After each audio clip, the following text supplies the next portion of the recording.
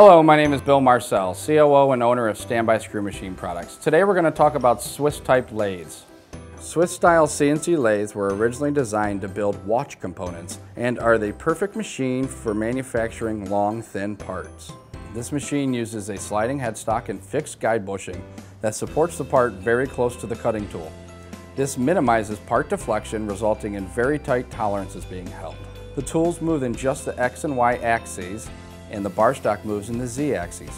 The turning tools, carried on gang slides, cut the bar very close to the guide bushing, usually within 1/8 of an inch.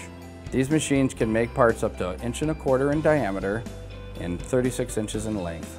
Both ends of a part can be machined during a single cycle due to the machine's subspindle. We utilize these machines for a multitude of different types of parts. These include pump shafts, connectors, motor shafts, and axles. Currently, we have 6 Swiss lathes.